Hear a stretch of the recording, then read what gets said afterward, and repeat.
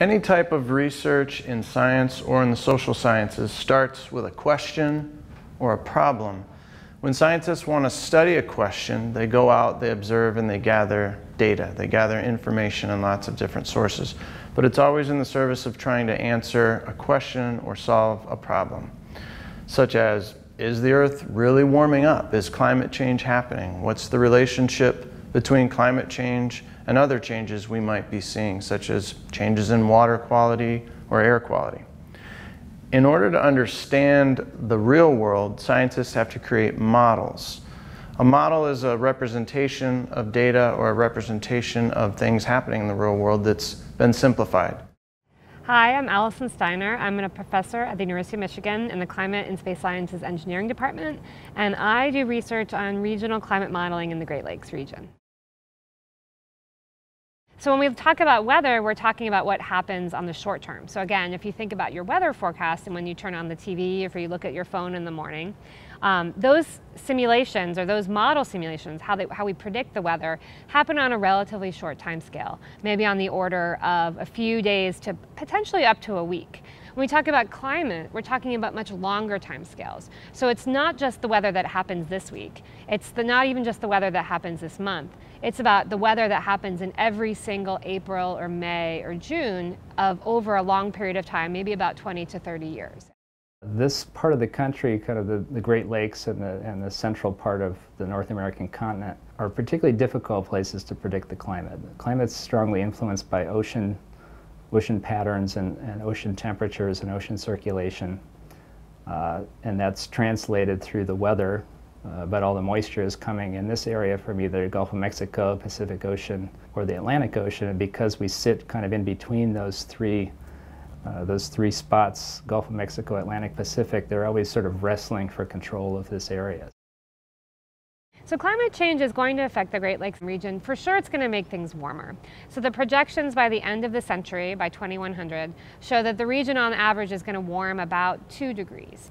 And while 2 degrees might not sound like all that much, that can have big implications on lots of different things in the region. So depending upon where you are in the globe, some regions are projected to get a little bit wetter, and some regions are projected to get a little bit drier. And it really depends upon where you are.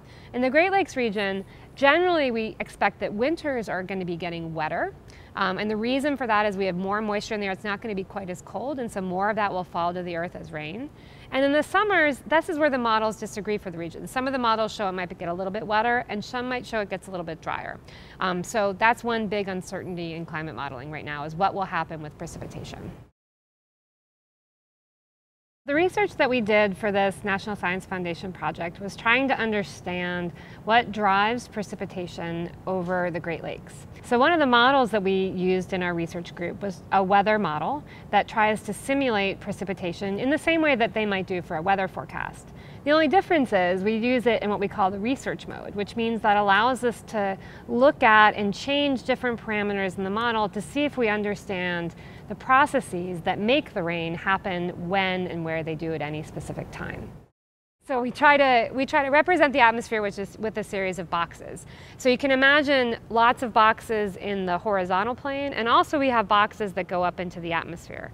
And within each of those boxes, we're solving a bunch of different equations that explain how air and water move through the box.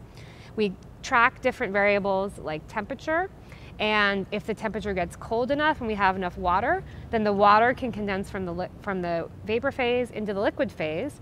Those rain droplets grow. When they get big enough, then they fall to the atmosphere. And that's how we simulate precipitation in weather or climate models. We look at data about when precipitation events were occurring, how strong that rain was, or how many inches have fallen within an hour or within a day. And we try to understand how those intense precipitation events influence the runoff and the water quality.